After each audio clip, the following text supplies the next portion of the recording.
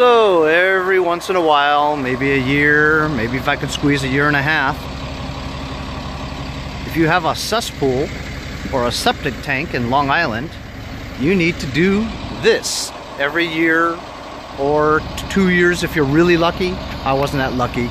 Year and a half was the last I had it pumped. So I understand I have a 3,000 gallon tank. I'm not really 100% sure, but that's usually how much they pump out.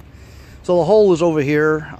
You always have to remember where the hole is, and I never really remember. So I always remember it's like that hole is right around the middle of that down fence, and then it's exactly 90 degrees from the edge of the house. So now I'll remember where the hole is. So he connects these hoses all the way to the truck, and there's a generator on there, I assume, on the truck. Generator? So now he's got it hooked up to the truck, and it's gonna be pumping. So now he's pumping.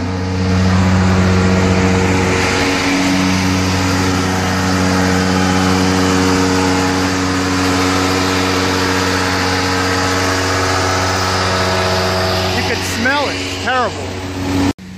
So now, after all the crap has been sucked out, the man now is attaching a water hose to a long PVC pipe, and he sticks it down there and he shoots water in there called hydrojetted.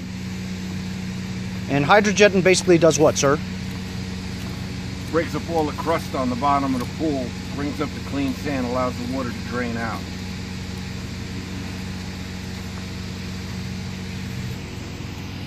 And these two jugs over here is sulphuric acid, and that breaks down the waste. Yeah. Got it. Now, I've heard from a lot of people that you could use live bacteria that works better than the sulphuric acid. You know anything about that, and how true is that? Not true.